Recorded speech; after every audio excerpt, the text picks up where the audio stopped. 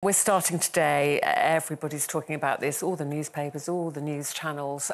This is the massive search and rescue effort which is now underway in the North Atlantic after a submersible, which was exploring the wreck of the Titanic, went missing on Sunday. The vessel has 5 people on board and it lost contact an hour and 45 minutes into the dive. It's been reported that rescuers have only until Thursday before their oxygen supply runs out on the submersible. I can hear people gasping, and it is such a shocking, awful, horrific situation. Hard to know what to say. I mean, it's almost like the most terrible film, isn't it? And you go, this can't be real.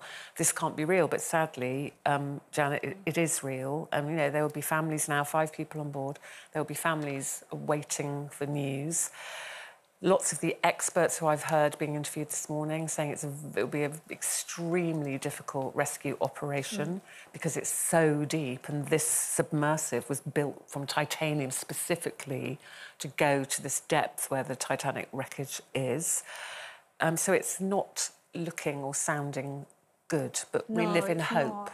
I don't want to appear heartless, but I do think that the people who are on board will have understood the risks, because this kind of trip is a new kind of tourism which we've seen in space trips and now underwater trips, and, you know, people scaling most highest mountains in the world. Only the richest people in the world can afford this kind of tourism. I mean, I think it's about £195,000 a person. Of course, that doesn't diminish the pain and anguish that their families are going through, but I fully believe that the people that decided to go on these trips will have, you know, their families would have been aware of the risks involved.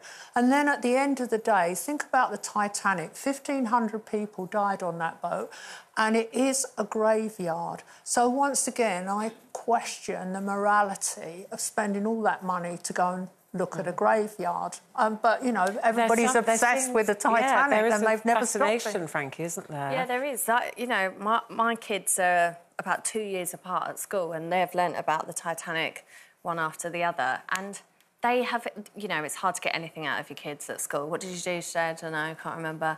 But with the Titanic, for some reason, they've both come home at different ages, telling me all about it, asking me loads of questions, like genuinely interested in it, wanting me to build things like the Titanic. So, like, it's weird how people do end up with this big obsession around it, and I don't really know what it is. Well, I know that the Titanic experience in Belfast is hugely popular. I mean, it is, the story of the Titanic was built in Belfast, but, Colleen, just the most horrific situation, just thinking of 5 people in this tiny, tiny submersible. I mean, they're saying they're estimating their air supply. They've only got until Thursday, the experts are saying. Absolutely, so you can't even imagine, A, what they're thinking down there, do you know what I mean? And knowing that they must know the risks and that they're going to run out of air. And I think it's just hard to comprehend. And the fact that it was them visiting or trying to see the Titanic, and now that's gone down as well. It's something, if you saw it in a movie, you'd go, well, that's a bit unbelievable. And yet here it is. And I don't care how much money you've got or whatever, you know, we all take risks. We take risks getting on a plane. We all know what the risks are, but it doesn't stop us getting on a plane, and it's still tragic when something happens. Yes. Well, let's hope that the Titanic doesn't claim 5 more lives. Well, let's obviously hope that people don't put their lives in danger trying to rescue them too, because they're people doing a job that they're paid, you know, a lot less money for doing. I mean, obviously, as I said at the beginning, you know, it's 5 people, 5 families, obviously will be extremely worried and desperate to have the news. Obviously, if we hear anything during the programme, any update, we will let them know. But obviously, our thoughts are with those people's families today.